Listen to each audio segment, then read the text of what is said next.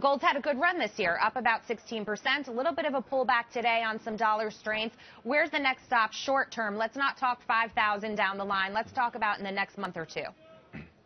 Well, remember, a few months back when gold was still well below 1,200, I said on your program that I thought when it got above 1,200, we would trigger some buying and we would quickly run up to 1,300. We didn't quite make it there. We got just above 1,280, and we're now consolidating the big run from 1,050 up to 1,280. I think we're in a trading range right now, 1,200 on the low side, 1,280 on the high side. This is normal consolidation after such a big move. What's so interesting to me is that none of the gold bears have really thrown in the towel. I mean, look at Goldman Sachs. They're just as sure that gold's going to collapse now as they were back in December. I haven't seen any major brokerage firms put any buy recommendations on any of these gold stocks, despite the fact that many have doubled or tripled this year. You know, they still have buys on financials that have had a horrible year, but nobody's recommending gold. So I still think we're climbing a wall of worry. I think it's early in this new bull market, which is really a continuation of the big bull market that began around 1999-2000. So I think once we break out of this consolidation, once we clear through 1,300,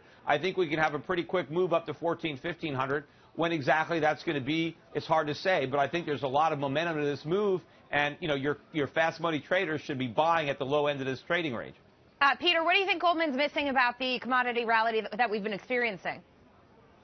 Well, because they're still wedded to the old narrative. They still expect the Fed to raise rates 3 times this year. They still believe in this phony recovery. They still think the dollar is going to go up, and they're wrong. And, you know, unfortunately, it's taking a lot for them to admit that. I think, you know, at some point they're going to have to stop themselves out of these losing trades. I just don't know when, but I'm not in any hurry for Goldman to capitulate. The longer they stay short gold, the happier it's going to make me.